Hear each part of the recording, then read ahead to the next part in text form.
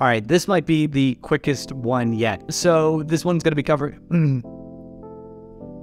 All right, this might be the quickest video yet. So we're gonna be talking about quick masking. And as the name would suggest, quick masking is just an efficient way of isolating a certain area that you either do or don't wanna paint on in a given situation. So let's say I wanted to paint some different colors on my little ball man here, and I just wanted to paint them directly on him. But I don't want to paint on this heart icon in the belly button there.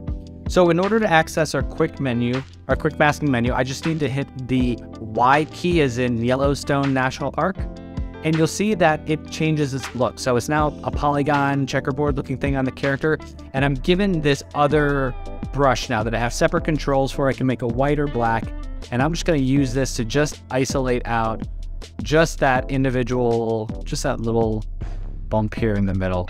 Let's see, I'm just going to go ahead and do that again. And you can see I'm erasing it by painting it white versus painting it black. All right, cool. So now that I have that, what I can do is hit the U as in underwear key, and now I can start painting on this. You'll see that that appears black, and I can paint, different colors. I can do different effects on it, and it doesn't influence what's going on underneath there. And so that after I'm done doing all of my different painting and different variations on there, all I have to do to undo that is hit the Y key again, and you can see that that goes away. So it's a useful function for making some quick masks that are only temporary, that you haven't set up prior to importing into Painter as another option for your masking needs.